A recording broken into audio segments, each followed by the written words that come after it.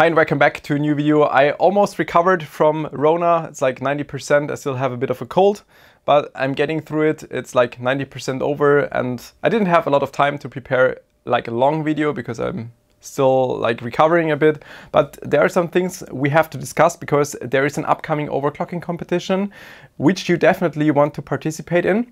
Once this video is going to be live, it will also be live for the competition, so you can already participate. We will talk about some things, why these competitions are important and what exactly is going on. This video is supported by Team Group. Team Group would like to invite you to check out their digital expo where they are hosting a giveaway to win DDR5 memory and an AIO.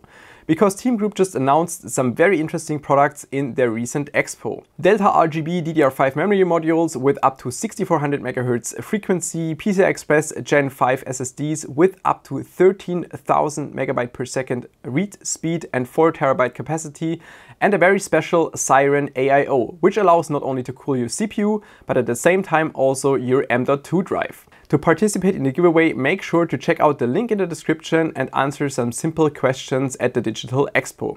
Good luck there, and now let's continue with the video. Most of you might be already familiar with this, but about 1.5 years ago I acquired HWBot together with my business partner from Thermal Grizzly. We put it in a separate business, it's the HWBot Limited, because we want to keep it completely separate from everything. Originally, it was not my intention to buy the website or anything like that, but about 2 or 3 years ago, the previous owner started to struggle with HWBot, like financially a bit because he was also running different businesses, but especially also time-wise. And then after it was clear that he was trying to sell the website, we kind of rescued the site. Basically, you don't want this site to go in the hands of a ASUS, even though I love you guys, but you know how it would end up if a manufacturer would have his hands in there. It would not be independent, so it would be a bit of a problem. In that meantime, we worked on a lot of different things, trying to get the website on different servers, which is something we're working on right now. So we will transition to Hetzner very soon. Previously, or right now, the servers are running on Amazon, which is fine, but for what you're paying, the performance is really, really bad. And in September, they will shut down the data center where we are hosted right now. And then I thought about, Hetzner is a great partner for me. So I reached out to them and asked for a potential partnership, and they agreed, which is amazing. So they gave us 1 year of servers for hosting on HWBot. So thank you very much to Hetzner for supporting the overclocking community this way. Talking about supporting the overclocking community. So over the previous time, we also, obviously, we were doing some changes to the website. We hired 2 coders which are working on it to improve it and also to keep it running, which costs money. So we had to look for new sponsors. Corsair was straight on board, same as G.Skill and also Intel, which is amazing. And especially with Intel, because they're a big company and they are a bit easier to deal with when it comes to bigger budgets, and also their mindset. Their mindset is amazing. That's why I quickly want to talk about the Intel Masters of 12th Gen Challenge, which is something that's going to start from today.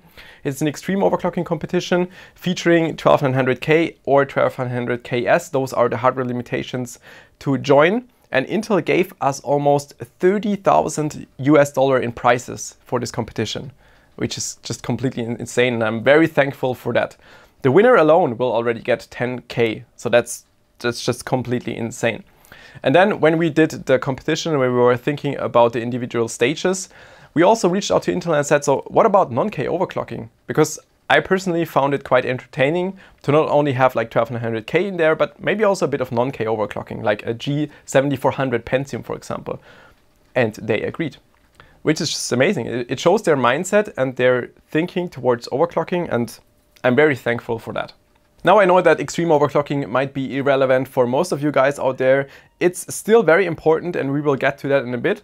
But there is a second competition I want to talk about, and that is going to be very important to me and also going to be very interesting to you guys. Because that is the Intel Open Overclocking Championship 2022. And the focus is on the word open. Because, and I think we have to applaud to Intel in this regard, because it is open to everyone. Even if you have a Ryzen 5950X in your rig, you can participate in there. And that is something completely new, and I have to give huge respect to Intel for doing this competition. Because previously, let's say we had an MSI competition or we had like an ASUS competition, it was always limited to like an ASUS motherboard or like an MSI motherboard. They were always limited to the specific vendor. But Intel said they want to promote overclocking as a thing, like to educate people to get them into this hobby, which I think is absolutely amazing. So the only limitation this competition has is the cooling method.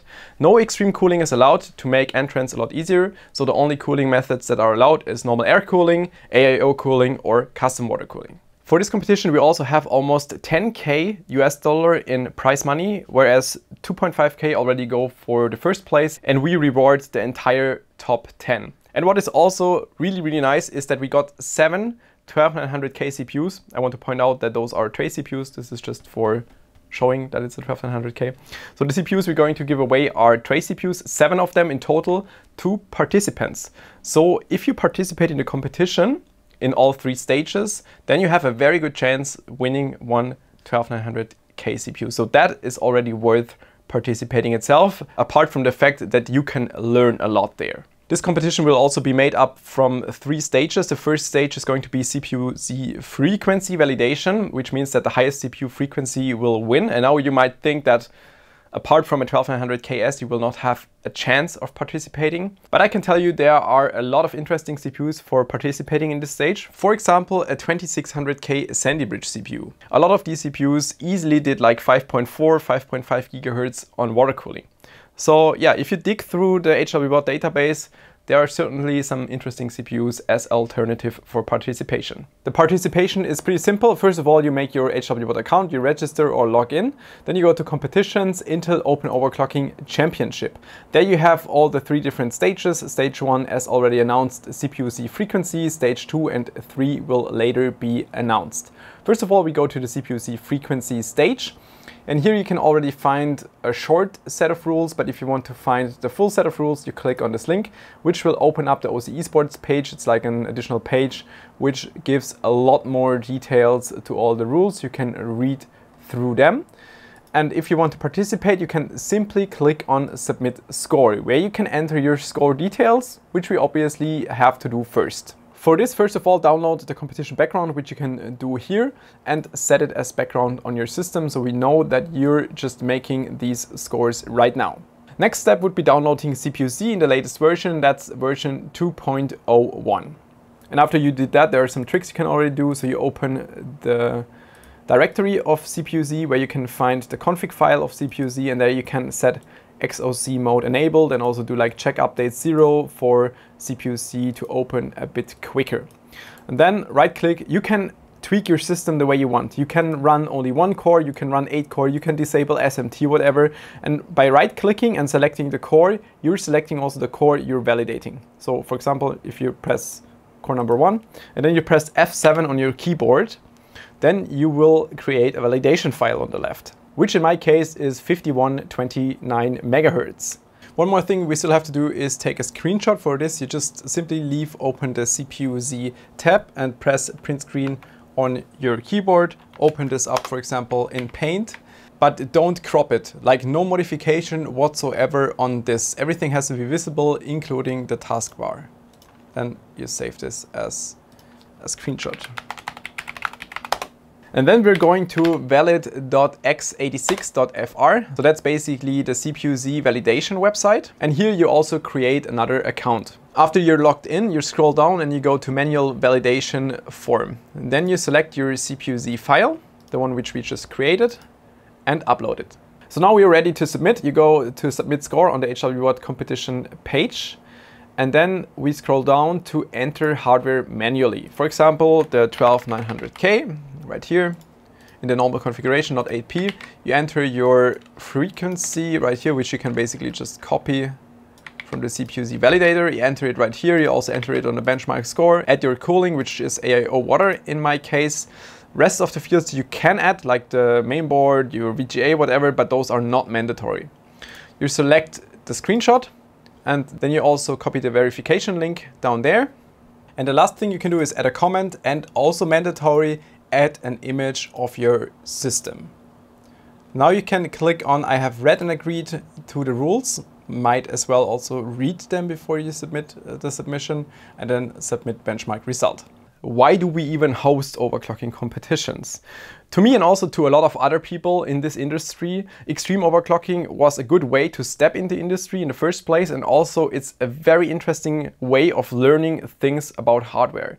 It's a very difficult and also very expensive way of doing it, but in the end, if you're successful in the extreme overclocking scene, like if you stay in the top 10 for a longer time period, it will require that you learn a lot about hardware, not only like dragging some sliders, but also doing the cooling methods, also a lot of like deep level hardware moddings and stuff.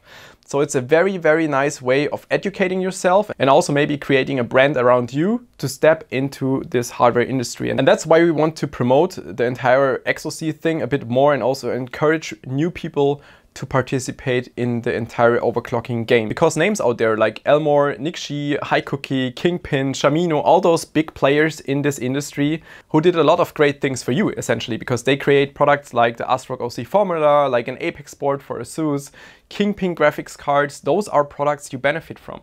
And you can only benefit from them because these people went down the rabbit hole of extreme overclocking.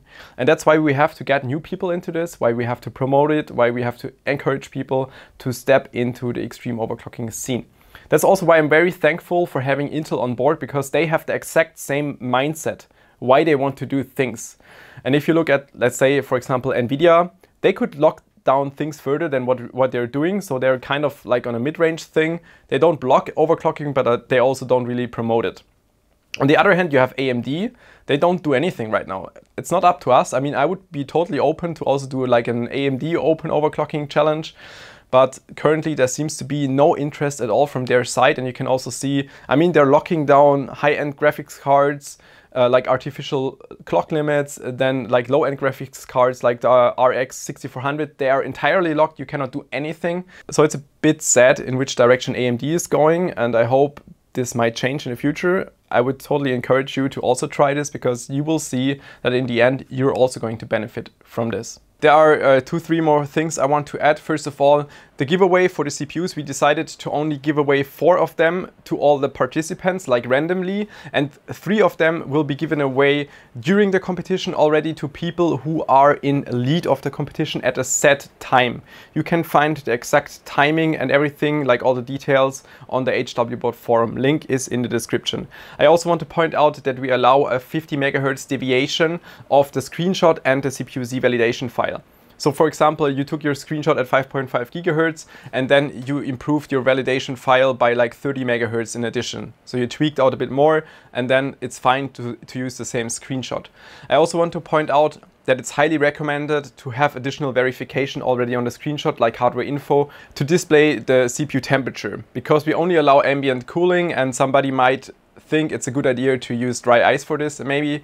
And then if you have hardware info, for example, we can see what the minimum CPU temperature was in that case. And I personally would also recommend you that you, whenever you take a result, a screenshot or whatever, at the same time also take out your mobile phone, film over your setup, film over the screen, just to get additional verification to see that the result is legit. Will save you a lot of discussion, especially if you're running your hardware really on the edge. I hope you will enjoy this competition and also spread it to your friends, because if this is a success, we can definitely repeat this again. Intel is very interested in repeating this if it's working out well. So I hope everybody will enjoy the competition. I wish you all the best. Good luck for participation and thank you for your support. See you next time. Bye bye.